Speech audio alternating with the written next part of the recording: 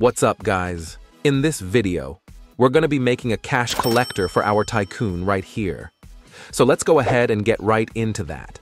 The first thing that we're going to go ahead and want to do is insert a part. With this part, you want to scale it down a bit because this is going to be our little button. So you can go ahead and customize this however you want to. I'm going to change the brick color to green for now because that signifies that, yes, we are going to be able to touch it.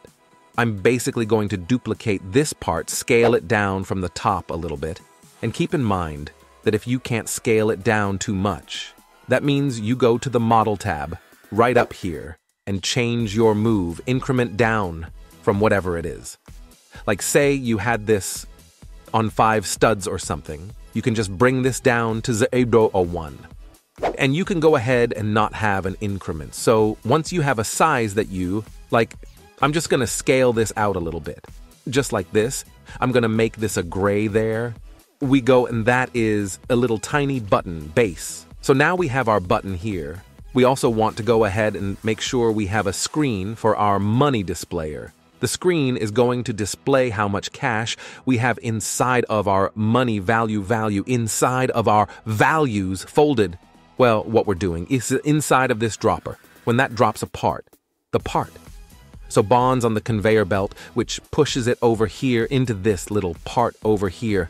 Now this part destroys that part, but it adds its little cash value into our money value right here. So basically all that we're going to be doing is that whenever the player pushes this button, we're just going to go ahead and transfer the money value over to the player's cash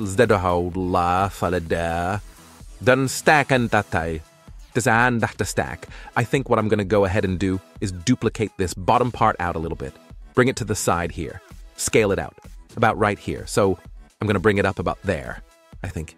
And then I'm going to go ahead, and there is a little drop-down menu underneath the part right up here. I'm going to go ahead and add in a wedge just like this. I'm going to use the rotate tool to spin it around real quick, and feel free. You don't need to copy off my design. You can do whatever you want. The only important thing is that we have a screen and our button. So just keep that in mind. All right, now we have that. I'm going to scale this up a little bit. Just like this. And I'm going to make this the exact same color as the part underneath it.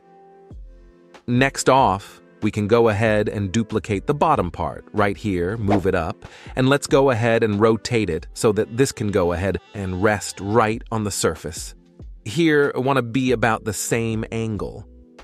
I believe this is about, right? It looks right to me, and now we can go ahead and scale this in just like this and change the color. So that's not perfectly even.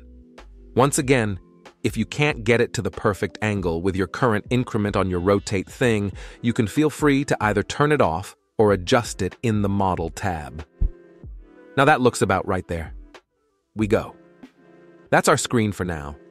Now let's go ahead and grab all the parts that we're not going to be necessarily needing press Ctrl and G to group them as a model. And by the way, you shift, click to grab multiple parts.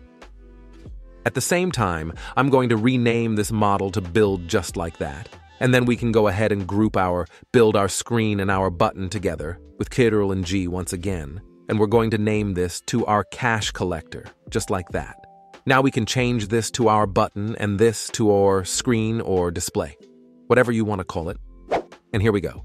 So now inside of our screen, we want to go ahead and click on the plus icon to the right of the select add in a surface GUI inside of that. Go ahead and add in a text label just like that. Now, if you don't see your text label on the thing right here all that means it's probably not on the correct face, so that means inside your surface. GUI, you want to go ahead and click on that, go down over to the face property and change this around, either from back to bottom to left. Whatever face you want to put it on, you want to kind of find it first, yeah? So my face that I want to be shown is on the top face, and since my screen is rotated, I'm going to basically just rotate this 90 degrees this way and rescale this. Just like that, perfect. And now with our text label, we just want to make sure that the size is set to 1, 0, 1, 0.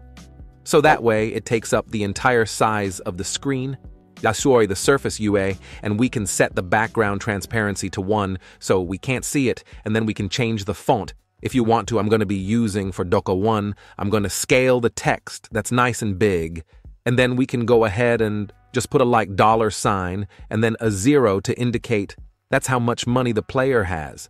And you can feel free to change the color of this to whatever you want to. I think a nice green would go well, so I'm going to be doing that. And then you can go ahead and add in a UI stroke into this text label if you want to as well for a nice little outline around your text. Anyways, yes, this is our cash collector. For now, let's go ahead and get to scripting. So now we have our cash collector complete.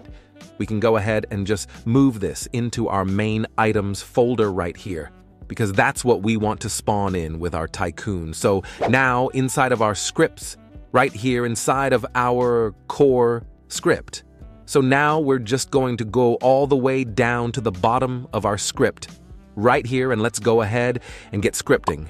The first thing you're going to want to say is our main items dot cash collector dot button dot touched. We're going to connect a function to that, and this function, you're going to take the parameter of hit one thing we do need to do is up here at the top of our script. Looks great. Let's create a new variable. Right here, I'm going to call this local devout the equal to false, just like that. Because we want to add a debounce to our giver. Right here, our cash collector. So that way the player doesn't lag the server or the game or anything like that. So next we're going to grab our player from our hit parameter, basically. So we're going to say our local player equals to game.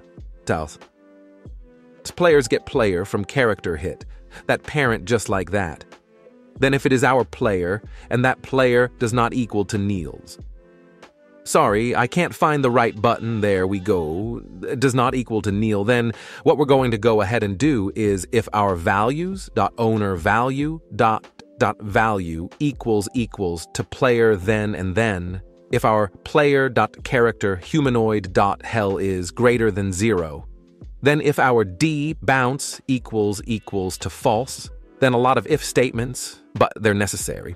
Whereas our or dbalance equals to true now and then, we're basically going to grab our main items .cash collector button hold to brick color. This will be equal to brick color vector 3 brick color .new, and then you can change this to whatever brick color you want to. I'm going to be choosing really red. Next we set our player leader stats .cash or money value. We're going to say .value, and this will be equal to our player.leaderstats.cash.value plus our values.moneyValue value. Oh, I forgot an equal sign right here. So we want to make sure we add that. So now that we have basically given the player the money from the money value, we want to make sure that we set that money value's value back down to 0. So we're going to grab our values, money value. We're going to set that to 0 just like that. So that way the player can't get infinite money. Next, we're just going to wait about 1 second. I'm going to use task.wait for this because it's basically a more optimized wait, I believe. And then we just need to set our main items.cashCollector.button.brick color, and this will be equal to brick color .new lime green as it was before, or whatever color you're using. And then we set our D bounce back to false, just like that. And this is our cash collector. There's another thing that we need to do. Now, as the final step, add that script under screen under surface guy and at the text label, which I link to you in the video description. This script ensures that the money value is transferred to the player upon pressing the button. The player receives the cash when they press the cash collector button. Thank you for watching. In the next episode, we will create dropper upgraders. Until next time.